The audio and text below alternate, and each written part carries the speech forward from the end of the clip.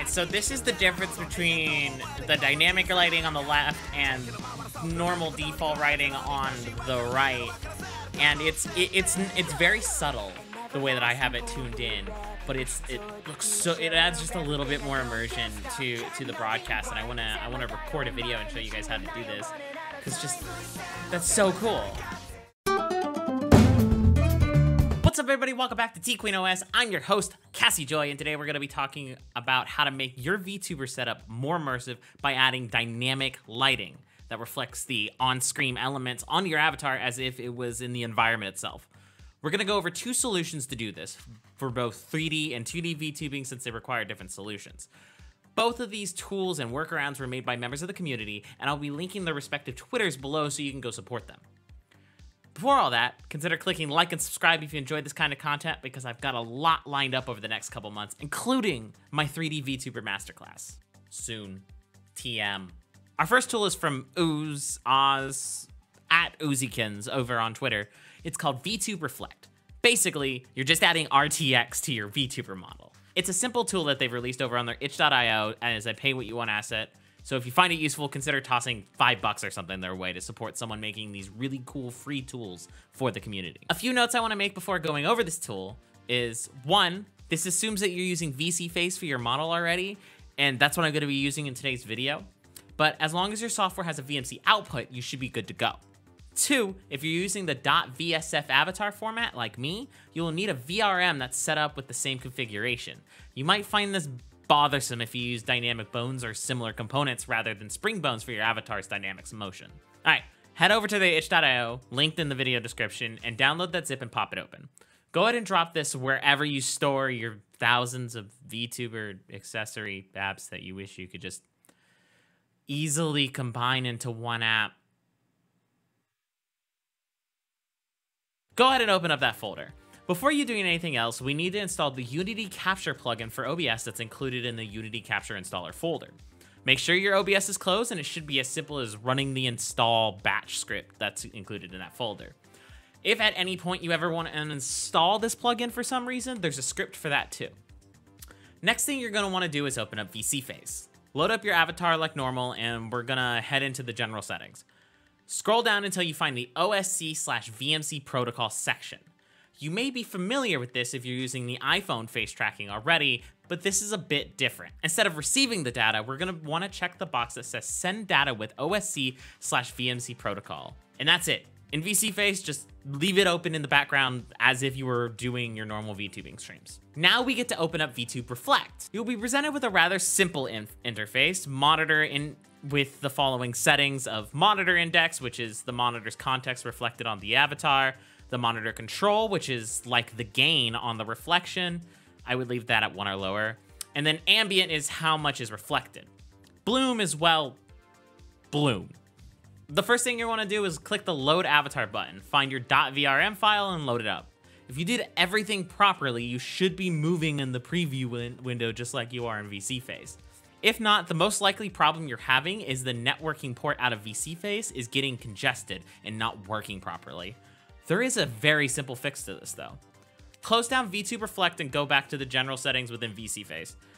Change the port underneath your send data settings up by whatever. I changed mine from the default 39 to 40, but do whatever works on your network.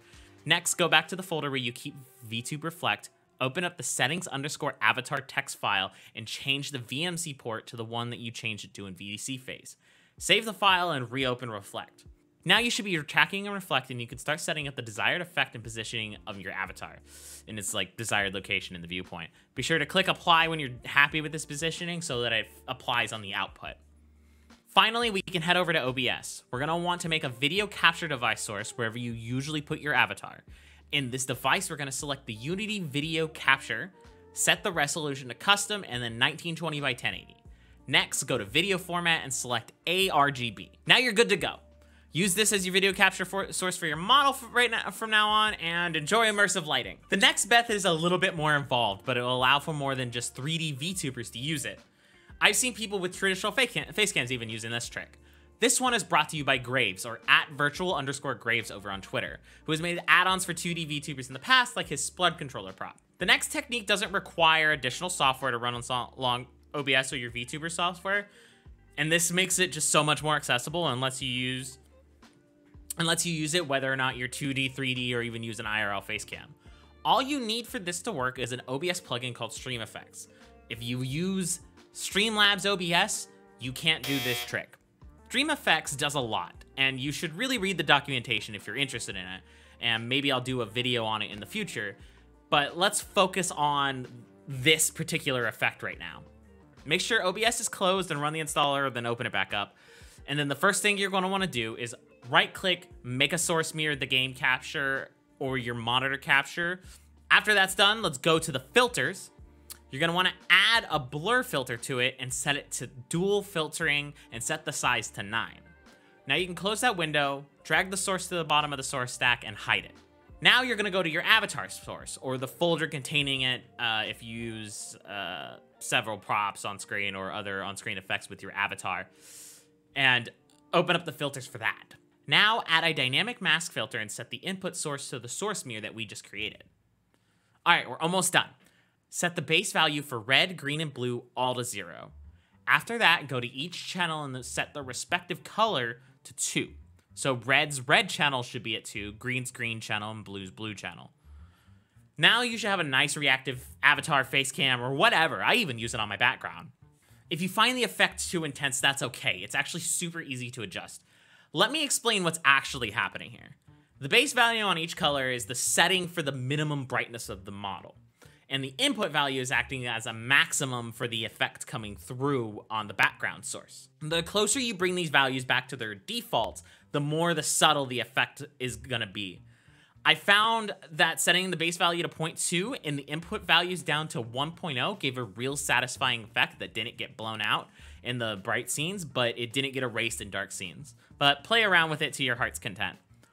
Another thing that you could do if you're having issues with it being blown out is adding a color correction filter to your VTuber source and turning down the exposure or the brightness.